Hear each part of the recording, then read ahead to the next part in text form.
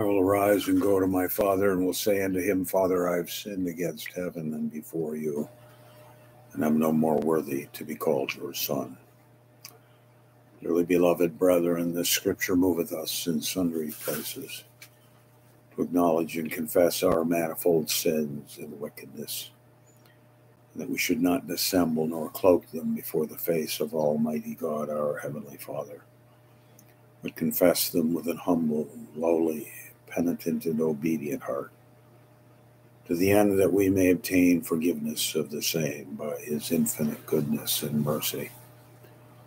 Although we ought at all times humbly to acknowledge our sins before God, yet ought we chiefly so to do when we meet together to render thanks for the great benefits that we've received at his hands, to set forth his most worthy praise, to hear his most holy word, and to ask those things that are requisite and necessary for the body as well as the soul.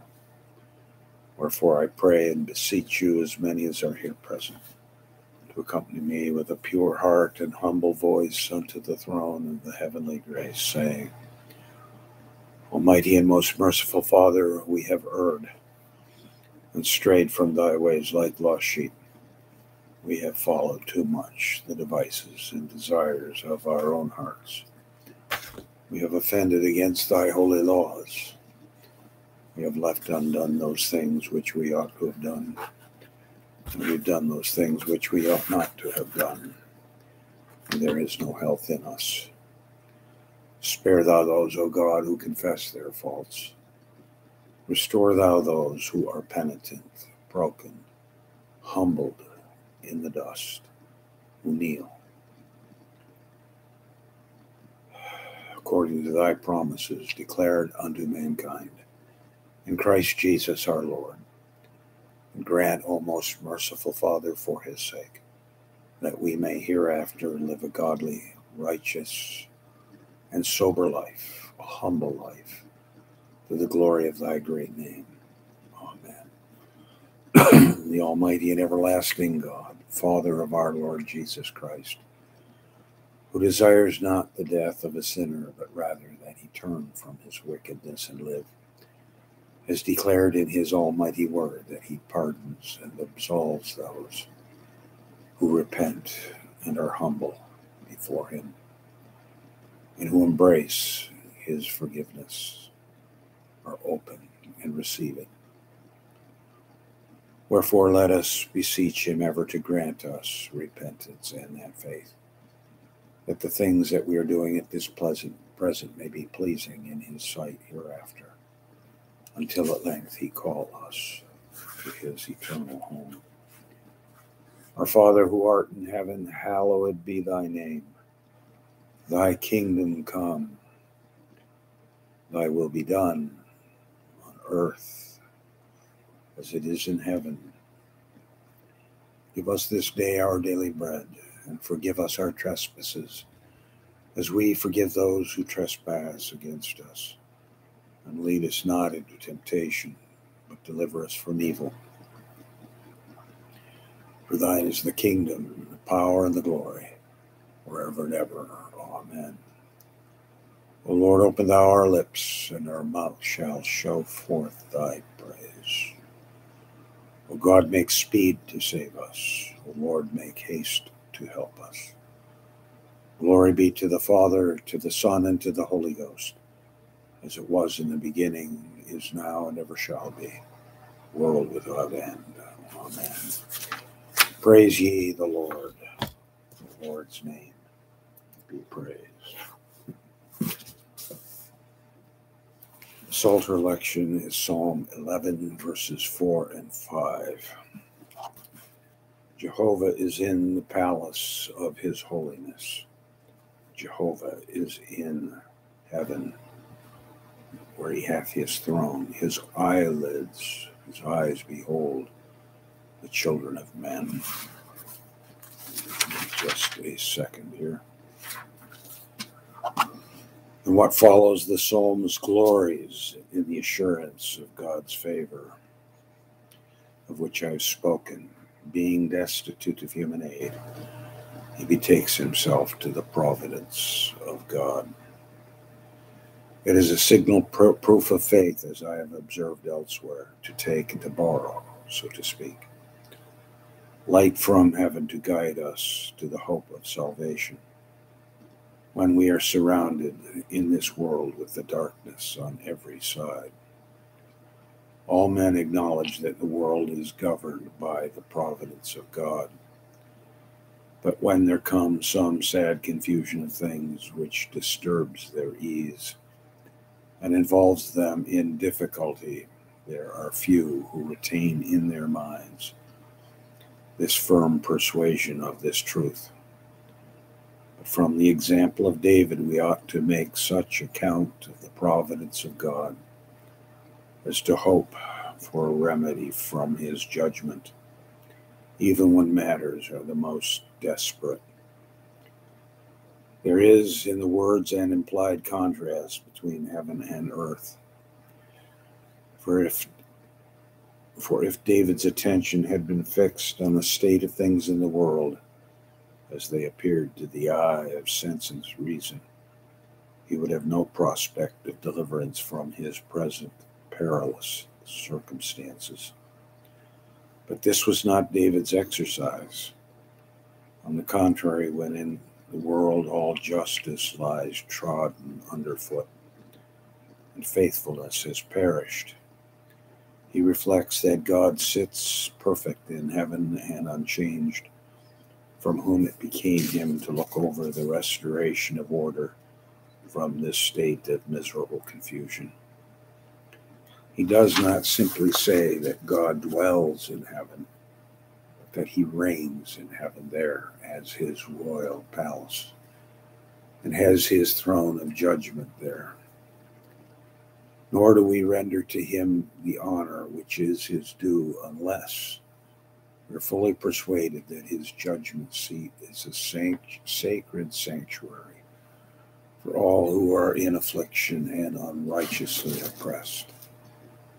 When therefore deceit, craft, treachery, cruelty, violence, extortion reign in the world order, when all things are thrown into disorder and darkness by injustice and wickedness, let faith serve as a lamp to enable us to behold God's heavenly throne, and let that sight suffice us to wait in patience for the restoration of things to a better estate. The temple of his holiness, or his holy temple, which is commonly taken for Zion, doubtless here signifies heaven, and that it does so clearly shown by the repetition in the next clause. Jehovah has his throne in heaven, for it is certain that David expresses the same thing twice. Now we turn to Joshua. Give me just a second here. I want to get something over on the other side of the screen. We're talking about Joshua turning to the northern kingdoms. He's already finished. And was it a year operation, a 1 year, 2 year operation? It's not clear. So we are in verses 1 to 15 of chapter 11, the war in northern Canaan, verses 1 to 3.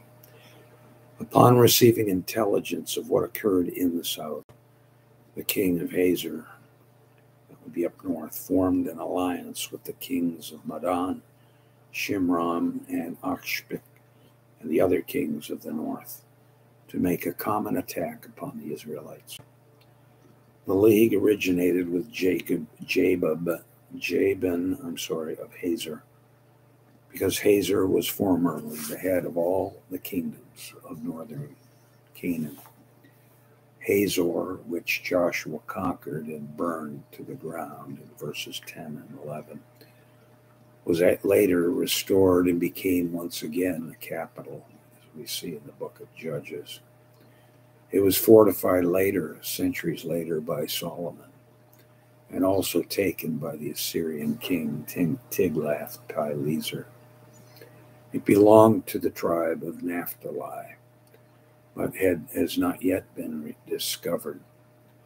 According to Josephus, in the late 1st century, it was above the lake of Samocanitis, the present Bar El Hula, wonderful town up in there, north of the Sea of Galilee.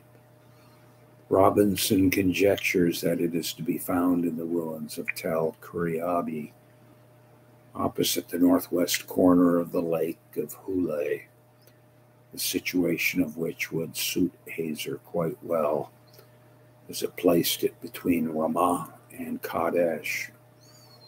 On the other hand, the present ruins of Huzer or Hazira, where there are remains of large buildings of very remote antiquity, with which Professor Noble identifies Hazar, cannot be thought of for a moment, as these ruins, which are about an hour and a quarter to the southwest of Yathir, are so close to Ramah of Asher that Hazer must also have belonged to Asher, but it didn't. It belonged to the tribe of Naphtali. There would be more reason for thinking of Tel Hazor or Kerbet Hazor, like these geographical details of this German professor, on the southwest of Svazed. But these ruins are not very ancient and only belong to an ordinary village. Maiden is only mentioned again in chapter 12:19, and its situation is quite uncertain. Shimron, called Shimron Meron in chapter 12:20, was allotted to the tribe of Zebulun, and it also is unknown.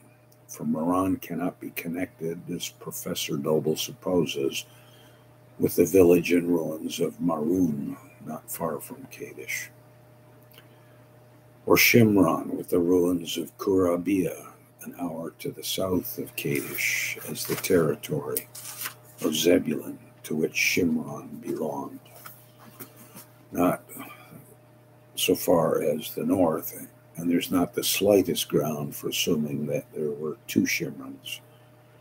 We're making a distinction between the royal seat mentioned here and Shimron of Zebulun.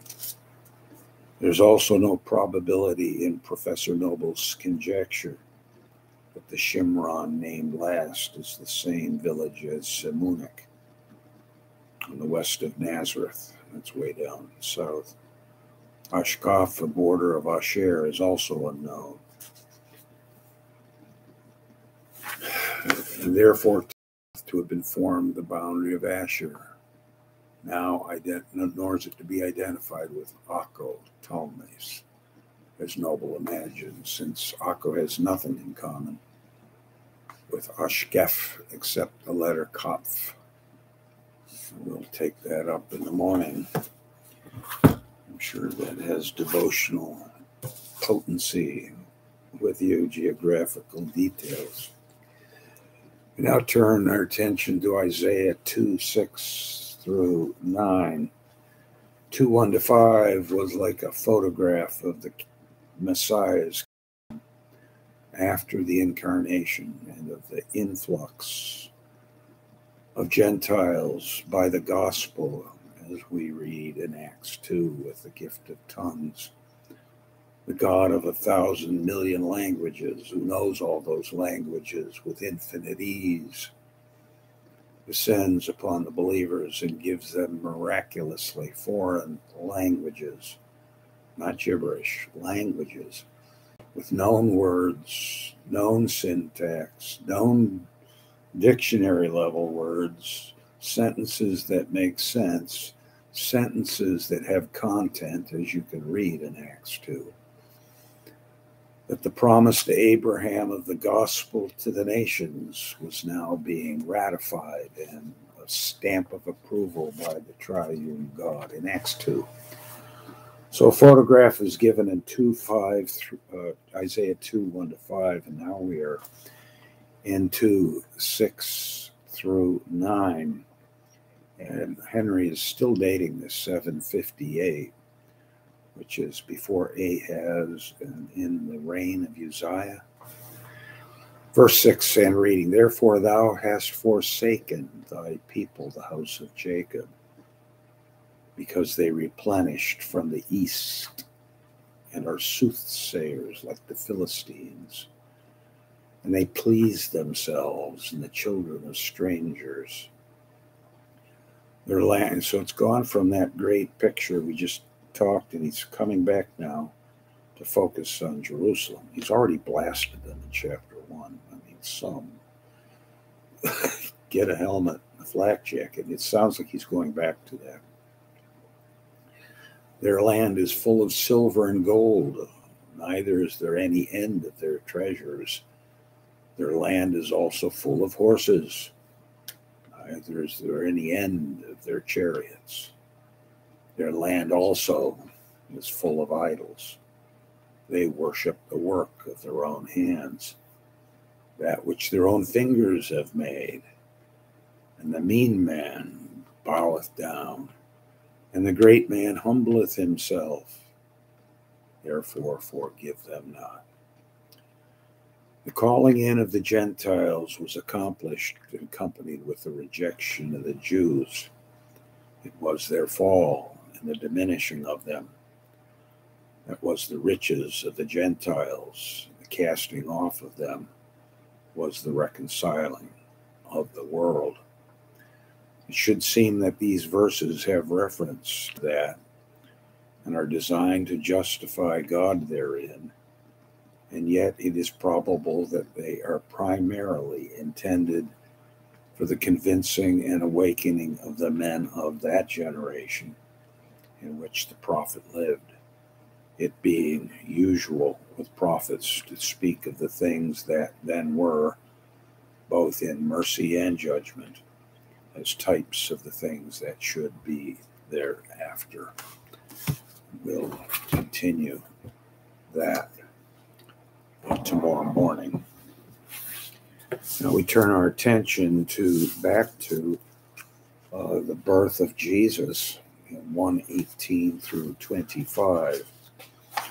We wondered this morning, what kind of conversations did Mary and Joseph have? She went off to Elizabeth's house, her cousin's, for 3 months and comes back. She's had the divine annunciation by the angel to her, Mary, but then Joseph has an annunciation, and pretty soon they're off to Egypt. Do not fear to take unto thee Mary thy wife, though a dark cloud now overhangs this relationship, it is unsullied. For that which is conceived in her is of the Holy Ghost, and she shall bring forth a son. Observe that it is not said she shall bring forth thee a son, as was said to Zacharias of his wife Elizabeth. And thou shalt call his name Jesus, from the Hebrew Yehoshua, Numbers 13:16, or after the captivity it was contracted to Yeshua, Nehemiah 7:7, meaning Jehovah, the Savior. In Greek, Jesus, to the awakened and anxious sinner, sweetest and most fragrant of all the names, expressing so melodiously and briefly his whole saving office and work. For he shall save his people, autos garsosos. And I would call attention to the point of the reflexive pronoun that does not get translated. And it means for he himself, he and no other, shall save. The he is here emphatic. He it is that shall save. He himself, he personally, and by personal acts, his people, the lost sheep of the house of Israel in the first instance, for they were the only people he had then. But on the breaking down of the middle wall of partition, the saved people embraced the redeemed unto God by his blood out of every kindred and people and tongue and nation, from their sins, in the most comprehensive sense of salvation from sin. Revelation 1:5. Verse 22, now all this was done that it might be fulfilled, which was spoken by the prophet, saying, behold, a virgin. It should be the virgin. Parthenos, exactly as in the Hebrew, meaning a particular virgin destined to this unparalleled distinction. We will return to Professor Jamieson in the morning. And now we come back to Revelation, our joyful book. Jesus in chapter 5 is emphatically, decisively on the throne. He has a book that only he can hold, and he is unleashing and breaking the 7 seals that we find, or 6 seals that we find in chapter 6, and it's rather dark. There's a white horse that goes out, and a black horse that brings war, and then a red horse and horseman. It's bloodshed, and then, like I said, this black horse in the 3rd seal brings economic downturns and famine. So we proceed on now to the 4th of these 6 seals in chapter 6, which John is commanded to observe. There appears another horse, and he is of pale color. And the name of the rider on that horse is Death, the King of Terrors. And one might think of paleness when someone is dying with congestive heart failure. Their fingernails go blue because they're deoxygenated. Death, the King of Terrors, the pestilence, which is death in its empire, death reigning over a nation, death on a horseback, marching around, making fresh conquests every hour, in every city of every nation, every day and every month. The attendants or followers of this King of Terrors is called hell, a state of eternal misery for all those who die in their sins. And in times of such general destruction, multitudes in combat and war go unprepared into the valley of destruction. It's an awful and scary thought, and enough, if considered, to make the whole world tremble if they had brains for it. That eternal damnation immediately follows upon the death of an impenitent sinner. Observe with this 4th seal of the pale horse and death as the rider that there is a natural as well as judicial connection between one judgment and another. War is a wasting calamity and draws scarcity and famine in its wake. Witness Germany in World War II, cities with orphans wandering around. Famine, not allowing men proper sustenance and forcing them to take that which is unwholesome, which itself can bring pestilence after it. God's quiver is full of arrows.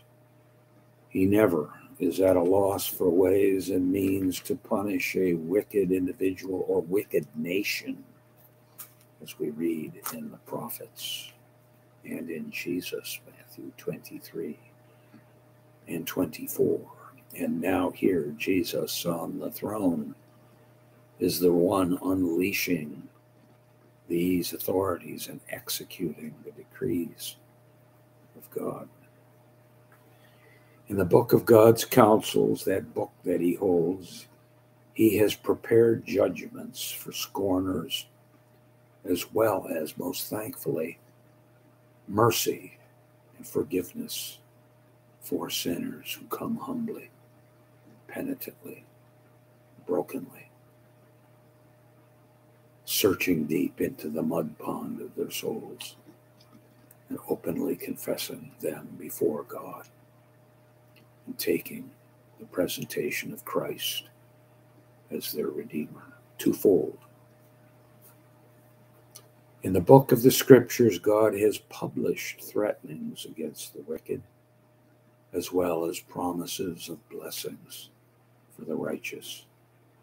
And it is our duty to believe both the threatenings as well as the promises. So there on the fourth seal, and tomorrow I take it we'll go to the fifth seal. Let's respond with the Magnificat of Mary while she's with Elizabeth and away from Joseph. The announcement has been made to her that she'll have a child called the Son of the Highest. Luke 1:35. My soul doth magnify the Lord, and my spirit hath rejoiced in God my Savior. He hath regarded the lowliness of his handmaiden. For behold, from henceforth all generations shall call me blessed. And he that is mighty hath magnified me, and holy is his name. And his mercy is on them that fear him throughout all generations. He hath showed strength with his arm. He hath scattered the proud in the imagination of their hearts. He hath put down the mighty from their seat, and hath exalted the humble and meek. He hath filled the hungry with good things, and the rich he hath sent empty away. He, remembering his mercy, hath hope in his servant Israel, as he promised to our forefathers, Abraham and his seed forever. Glory be to the Father, to the Son, and to the Holy Ghost, as it was in the beginning, is now, and ever shall be, world without end. Amen. Well, we come again to Professor Reymond. Hopefully the pace picks up because he's dealing with the tete-a-tete between Dr. Van Til and Dr. Clark on what may be an arcane subject, except the theologians. But let's see what happens. It has to do with what we know about God.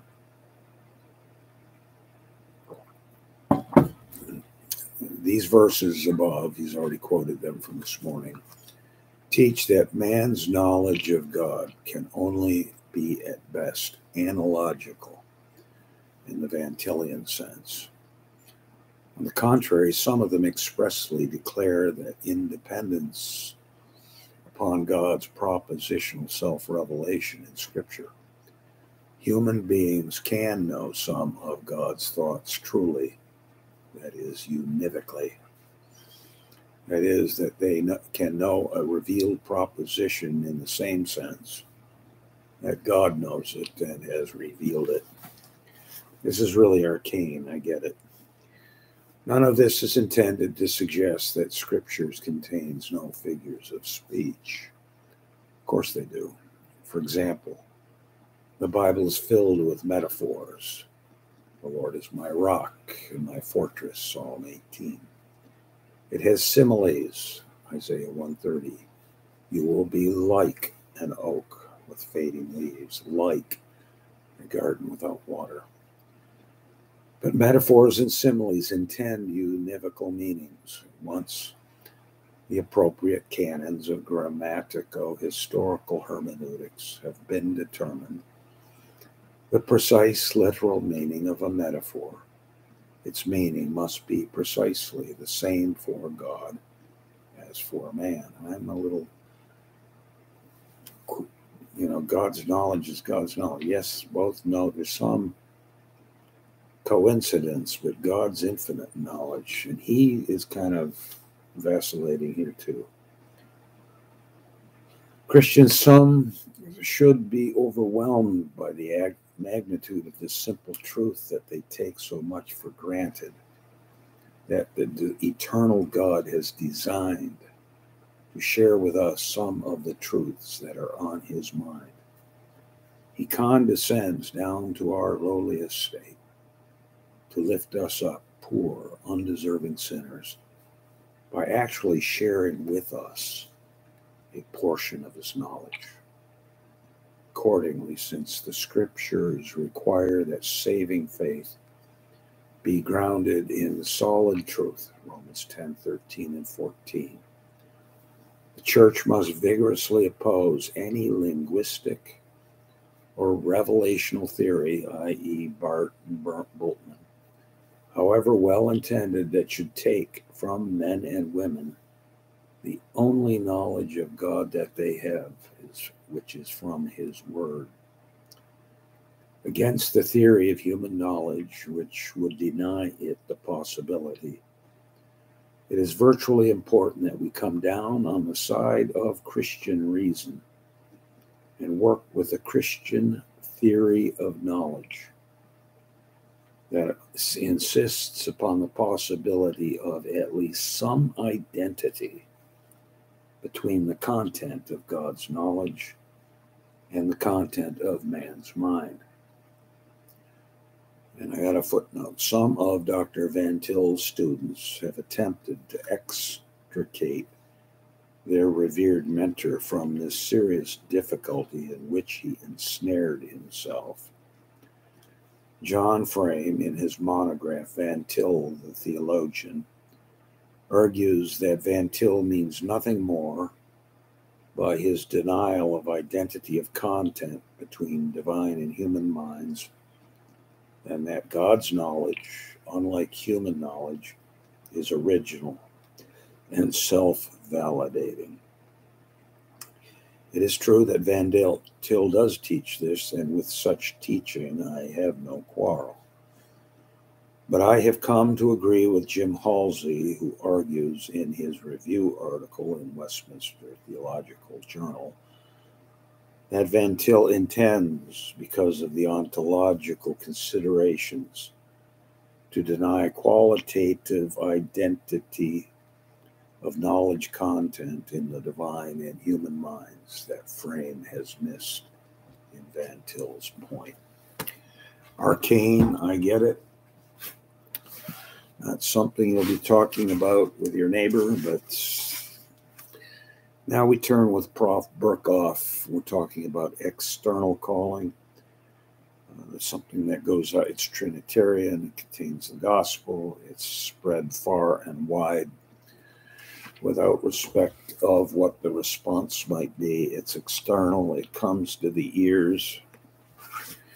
That's sort of the Marine version. Let's see what Berkhof's got. In this representation, the terms general or universal calling are not used in the sense in which they are intended when it is said that the gospel call is general or universal. Moreover, the representation, and by the way, I like to read all these thousands and thousands of words. I want the Marine version. Give it to me straight and simple. Anyway, this is a long story. Their external calling is general, only in the sense that it comes to all men to whom the gospel is preached indiscriminately and without exception or exemption. It is not confused to any age or nation or class of men. It comes to the just and unjust, the elect and the reprobate. Following passages testify to the nature of this call. Isaiah 55:1.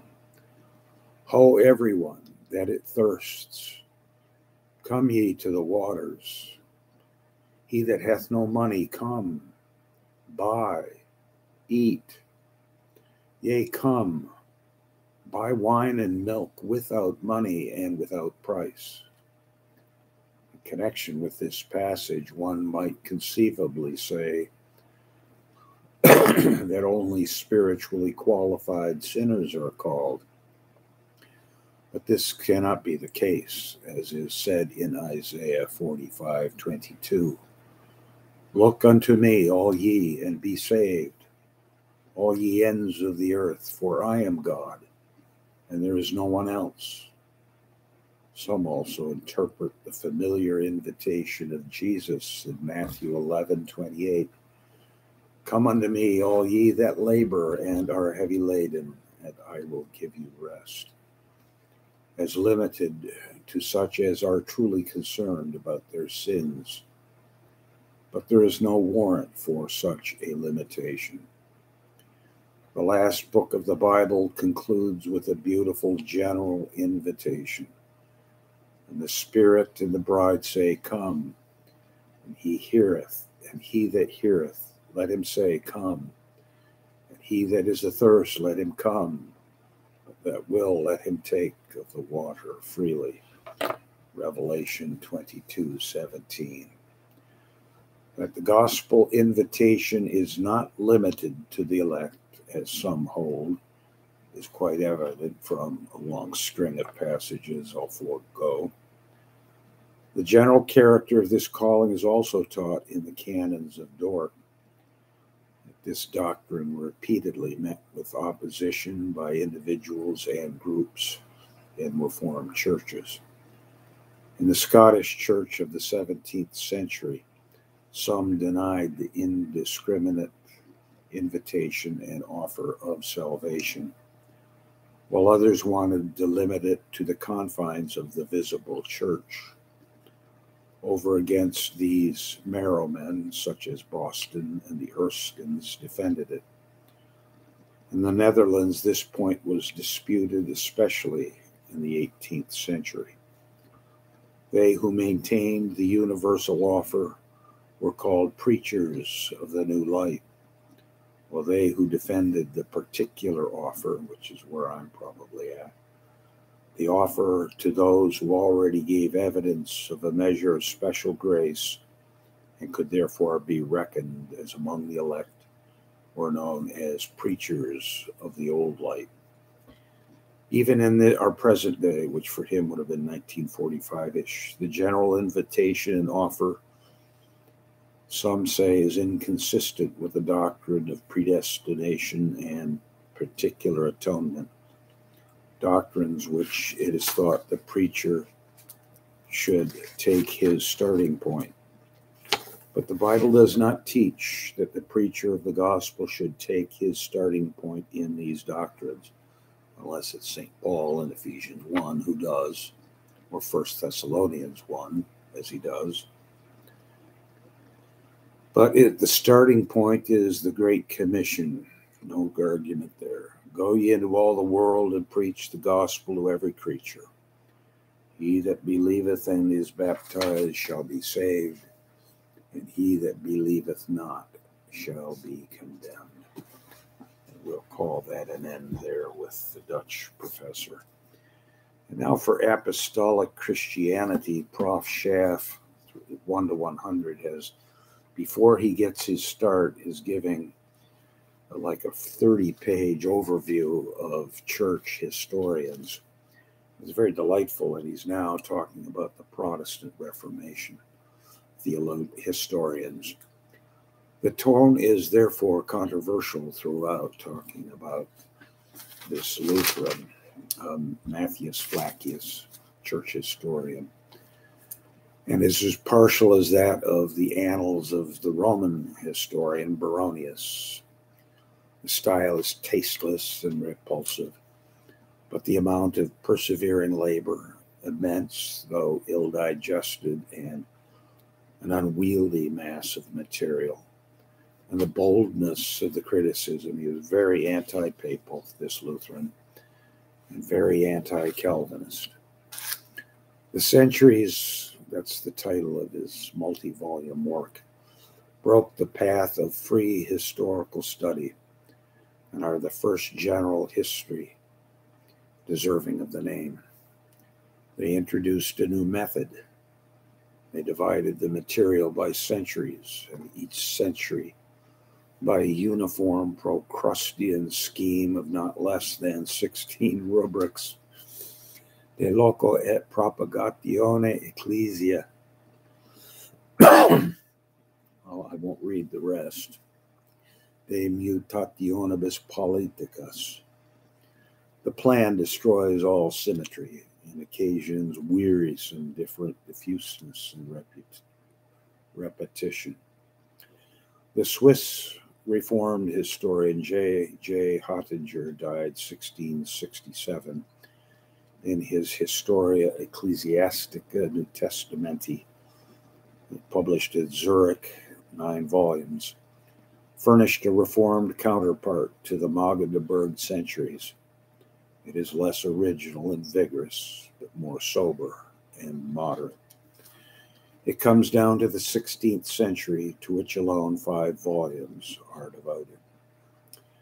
From Fred Sponheim of Holland, 1649, we have Summa Historiae Ecclesiastica, coming down to the 16th century, built on a thorough and critical knowledge of the sources, and serves at the same time as a refutation of Baronius. So in due time, after he introduces those, he'll begin the Apostolic period of 100 and go through basically the New Testament. Now in the Middle Ages, 590 to 1073, we're still talking about the Irish Church and how they were really a missionary, evangelizing outfit for 300 to 400 years.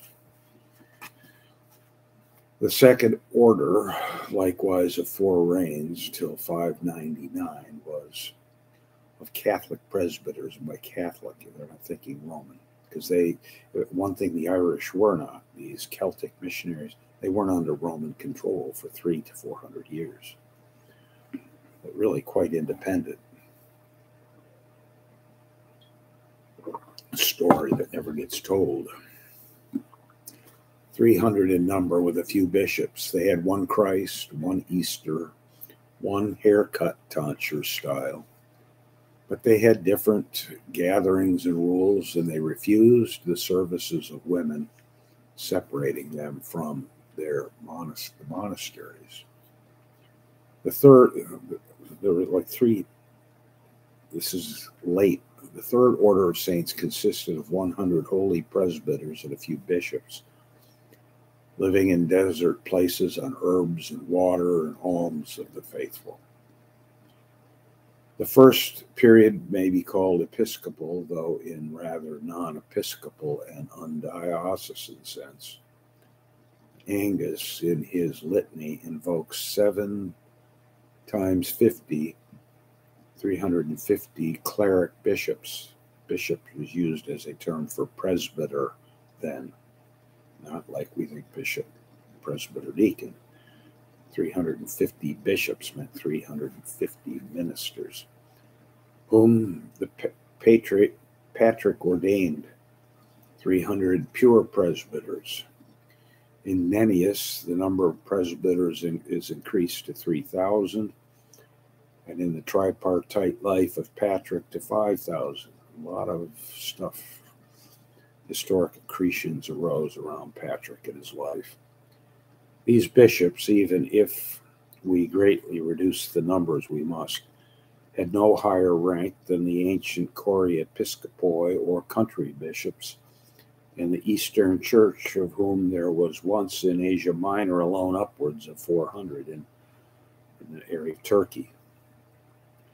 Angus the Chaldee gives us 153 groups of 7 bishops, each serving in the same church. Patrick, regarding himself as the chief bishop of the whole Irish people, planted a church wherever he made a few converts and could obtain a grant from the chief of the clan, and placed a bishop ordained by himself over it.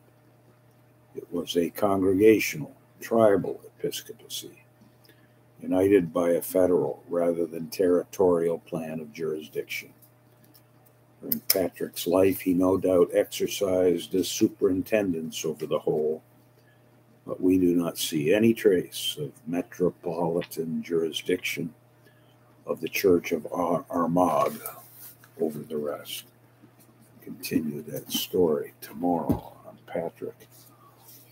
And now we turn to the Swiss Reformation.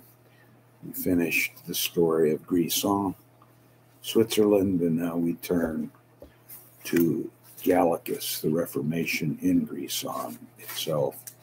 Some of the leaders, Commander Gallicus Campbell. The Christianization of the Grisons, that's up down in the southeast corner, is traced back to the tradition of St. Lucius, a royal prince of Britain, and Emerita, his sister, in the latter part of the 2nd century. Again, the Christian faith was in England in the 2nd century. Long before, so, some of these guys come along and say, oh, Augustine of Canterbury in 594 introduced Christianity into England. It's fake history. Fake history. Celtic Christians were there. Tertullian writes of it in 200 AD that they were up in England. They went to the Synod of Arles in 314, but 3 bishops. They attended the Synod of Nicaea, 325. Anyways, bad history. The chapel on the mountain above Quor perpetuates the memory. A bishop of Quor appears for the first time in the year 452, as signified by his proxy, the creed, for the creed of Chalcedon. He sent a proxy to Chalcedon, 451, over in Asia Minor. The bishops of Quor acquired great possessions and became temporal princes, as happened in the Middle Ages. There's reasons for that. The whole country of the Grisons stood under the jurisdiction of the bishops of Quor and Como. The state of religion and the need of a reformation were the same there as in the other 12 or 13 cantons of Switzerland. The first impulse to Reformation came from Zurich, with which the Quor had close connections. And we will resume that, God willing, tomorrow morning. Now we turn from learning about the faith to confessing our faith. I believe in God the Father Almighty, maker of heaven and earth, and in Jesus Christ, his only Son, our Lord, who was conceived by the Holy Ghost, born of the Virgin Mary, suffered under Pontius Pilate, was crucified, dead, and buried. The 3rd day he rose again from the dead. He ascended into heaven and sitteth on the right hand of God the Father Almighty. From thence he shall come to judge the quick and the dead. I believe in the Holy Ghost, the Holy Catholic Church, the communion of saints, the forgiveness of sins, the resurrection of the body, and the life everlasting. Amen. Confessing our faith again in the larger Catechism. What is repentance unto life? Question 76.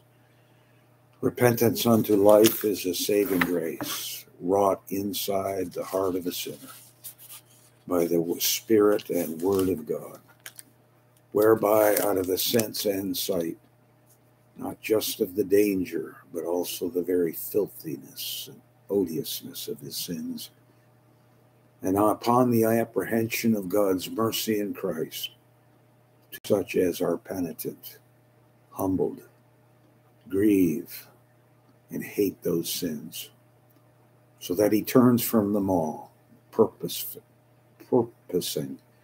and endeavoring constantly to walk before him in all the inner ways of new obedience. So in reciting our faith, we're also learning about what others confess. And right now we're talking about the Greeks. And we saw that Patriarch Jeremiah views Lutherans and Calvinists as heretics.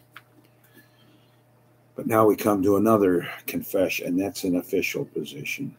Metrophanes Critopoulos in 1625. In chronological order comes the confession of Metrophanes Critopoulos, once Patriarch of Alexandria in Egypt, written in 1625, though not published till 1661. Metrophanes Critopoulos was a native of Berea in Macedonia, northern Greece. and educated at Mount Athos in eastern Greece. That's still functioning as a monastery.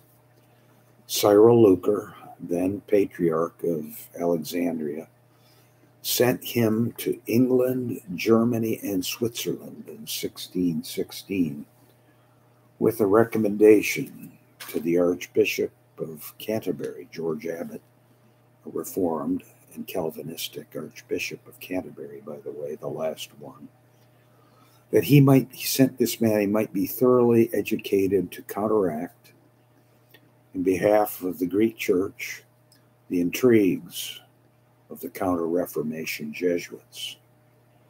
The Archbishop of Canterbury kindly received him, and with the consent of James I, secured him a place in the colleges of Oxford. In 1620, Metrophanes visited the universities of Wittenberg, Tübingen, Altdorf, Strasbourg, and Hemstede. He acquired good testimonials for his learning and character. He entered into close relations with Calixtus and a few like-minded Lutheran divines who dissented from the exclusive confessionalism and scholastic dogmatism of the 17th century and labored for Catholic union on the basis of the primitive creeds. At their request, Metrophanes prepared a work on the faith and worship of the Orthodox Church. He wrote a number of philosophical essays. After spending some time in Venice as a teacher of the Greek language, he returned to the East and became successor of Cyril Lucar in Alexandria. But he disappointed the hopes of his patron, and as a member of the Synod of Constantinople, 1638, he even took part in his condemnation. Cyril Lucar was a patriarch who became a Calvinist, tried to bring Calvinism to the Greek Orthodox Church. That didn't go over well, and his name has been forever blasphemed in Greek circles.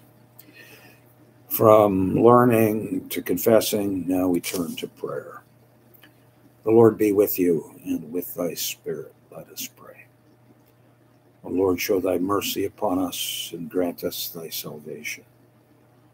Lord, save them that rule, and mercifully hear us when we call upon thee. Do thy ministers with righteousness, and make thy chosen people joyful. O Lord, save thy people and bless thine heritage. Give peace in our time, O Lord, because there is no one else who fights for us but thou and thou alone.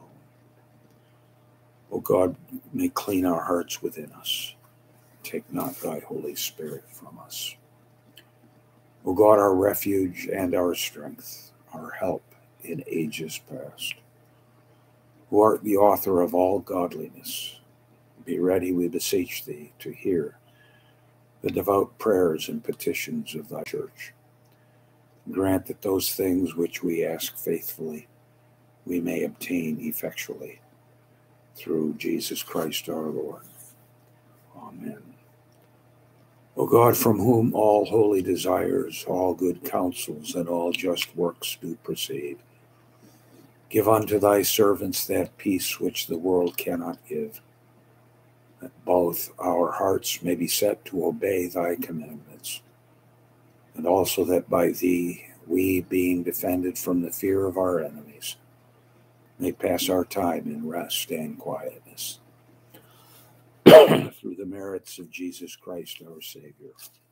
Amen. Lighten our darkness, we beseech thee, O Lord. Shine your light inside our souls and minds.